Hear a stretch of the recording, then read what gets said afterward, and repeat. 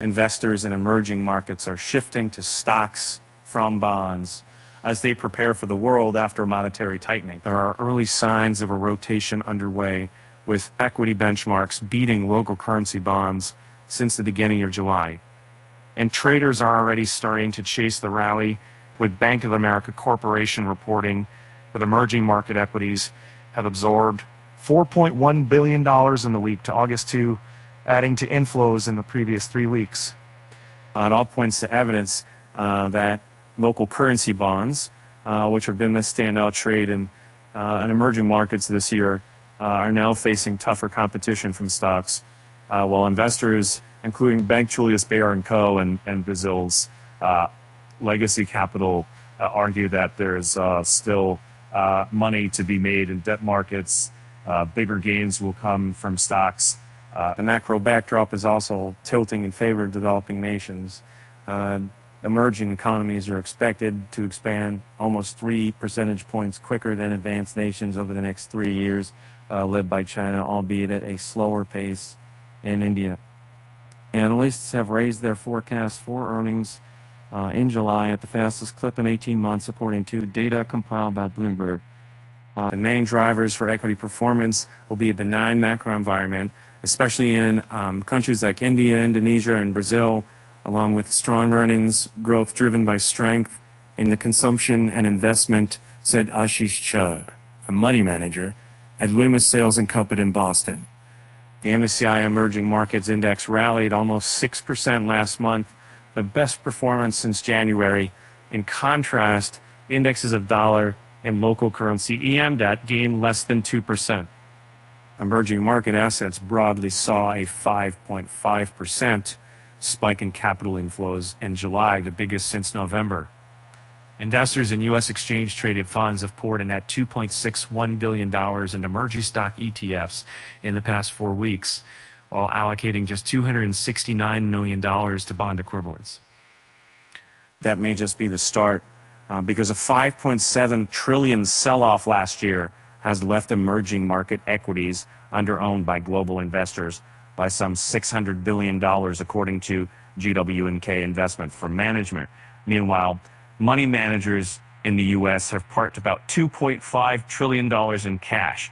Confidence about the economic rebound is bringing some of that capital back into developing nation equities. If we really have seen a peak in U.S. rates, then equities in the smaller, more distressed parts of EM should do well as foreign capital revisits.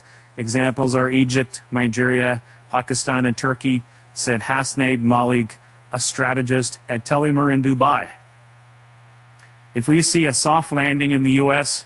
that favors larger emerging markets like China, Taiwan, and South Korea because of their dependence on the manufacturing and export sectors. In some emerging markets, investors are drawn to stocks because they offer potential returns far above bonds.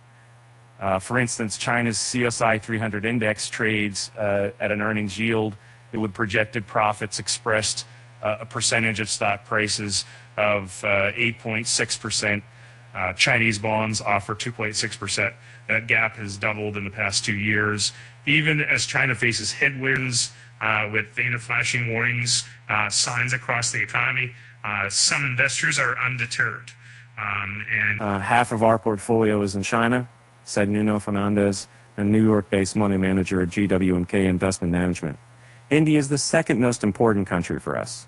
The high valuations there hold us back in earning more. But our hope is India lags a bit, and that will be our opportunity. Investors particularly like Latin American stocks, some of which are both cheap and benefiting from monetary easing. Brazil's benchmark trades at a 25% discount to its average valuation of the past 10 years, according to data compiled by Bloomberg, and policymakers have just delivered a bigger than forecast rate cut. Chile stocks offer a 27% discount, and it is keeping even Brazil to the rate cut post. A Legacy Capital, which oversees 28 billion, reais, 582 million, has cut some fixed income positions in Chile and started to build bullish positions in Brazilian stocks. Bank Julius Baer favored equities in both those countries over Mexico.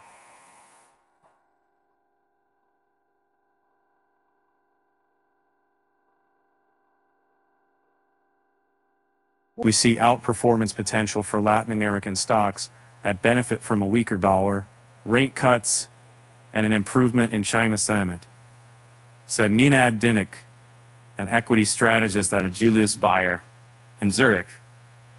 China is bracing for a big week of data with releases showcasing the extent of deflation, an expected slowdown in credit growth, and trade shrinking further, with economists' projections for a stalled recovery. Volatility could increase in both Chinese assets and those of commodity exporting nations. Egypt will publish its July inflation figures after unexpectedly raising rates last week to contain consumer price growth hovering around 36%. Traders will parse the data to assess the probability of another currency devaluation. The Reserve Bank of India will announce its interest rate decision, as well as banks' reserve requirements. The country, which has prioritized fiscal prudence in recent years, was circumspect in raising rates and is expected to be circumspect in easing.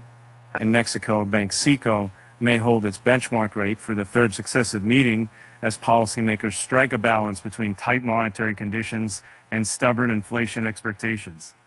A slew of data releases is due from Turkey, including a projected contraction in industrial output. The data, however, will precede some of the policy changes that it did investors hope the nation will return to economic orthodoxy.